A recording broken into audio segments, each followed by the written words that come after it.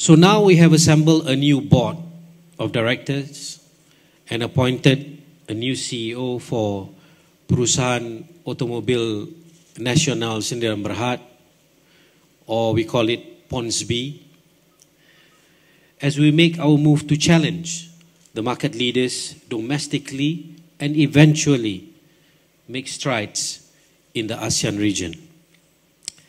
The partnership we have established with Geely Holding is already setting strong roots and showing great promise, and we have jointly created a global board of directors and will assemble a leading global team to work together on the global revitalization of the Proton brand. We are extremely confident that we can achieve these goals that we have laid out in front of us. Now, I am pleased to announce the following people that will be on the board of Proton Holdings Bhd. First is Encik Shaharul Farez Hassan, who is the Chief Operating Officer of Corporate Planning and Strategy at DRB-Hicom Bhd. Mr. Amalanathan Thomas, who is the Group Director of Group Financial Services at DRB-Hicom.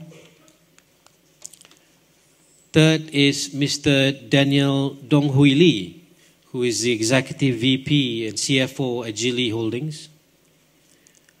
Fourth is Mr. Feng, who is the Group VP and CTO, or Chief Technology Officer of Geely Auto.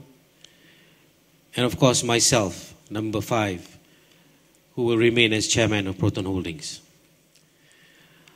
I'm also very pleased to announce that we have appointed Dr. Lee Chun Rong as the CEO of PONSB with the departure of Dato' Ahmad Fuad Kenali. We also have Dato' Muhammad Razif Muhammad, who remains as Deputy CEO at Proton and will work closely with Dr. Lee to push Proton towards our stated targets and goals. Now, I would like to specifically welcome Dr. Lee Chun Rong on the board as CEO. And Dr. Lee brings with him 30 years of experience in the automotive industry and has worked with global brands such as Honda and Kia and Dongfeng.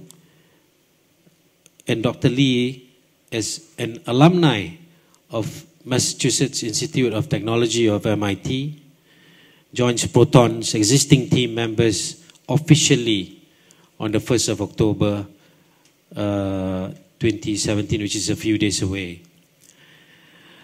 I have sat down and discussed many things with Dr. Lee over the few weeks, and I must say that we are confident that we have the right man to steer Proton now with the existing team at the company.